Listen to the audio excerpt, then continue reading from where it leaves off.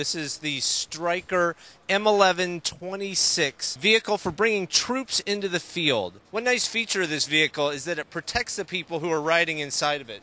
So you have actually a three-layer structure. There's a layer of steel, layer of Kevlar on top of that, and then ceramic plates on the outside, which are replaceable. So when a bullet hits the plate, it actually is absorbed by the ceramic. The ceramic may break or crumble in that one spot, but that diffuses the energy of the shot.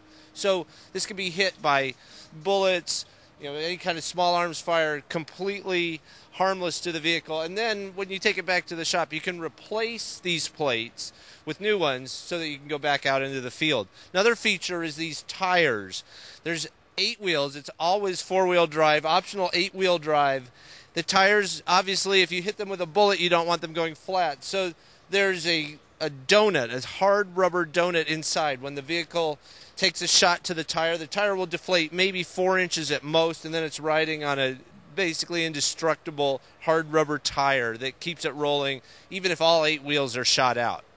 The vehicle is designed to bring troops into battle and get them back out safely. There's smoke grenade canisters. There's also a .50 caliber machine gun that's able to lay down fire. And we'll go inside and see how you actually control all these systems from inside the armor. In the back, you've got 8 soldiers, a squad leader, a vehicle commander, and then the driver up front. And you've got all the comforts of home back here.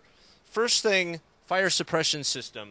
There's a sensor here that can detect a couple different ways whether there's been an explosion or a fire inside the vehicle. Automatically releases fire suppression from 4 different points back here.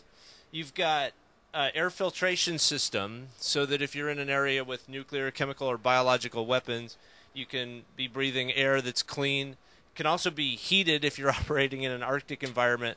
Full HVAC system, even a meal heater if you have an MRE and you need to heat it up. The vehicle commander would sit here. The gunner's seat is here. The driver sits way up front, completely isolated and protected up there. From the gunner's station, you have screens with a mapping system, the ability to overlay on that where friendlies and enemies are. You have the gunner's screen, which allows you to look out at the world from the gun turret that we saw before. You also have a set of 10 periscopes in case you want to get a real view of the world, or you just open the hatch overhead and stick your head out. Both the gunner and the driver have periscope systems that supplement the electronic systems for viewing the world. You have the turret up here with the grenade launchers, the .50 caliber machine gun.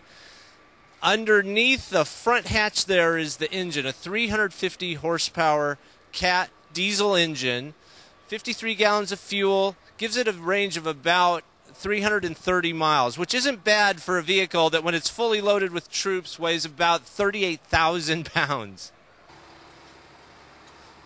So, if you're looking for a vehicle, plenty of room, lots of features, it's only $1.5 million. You can take it off the lot today.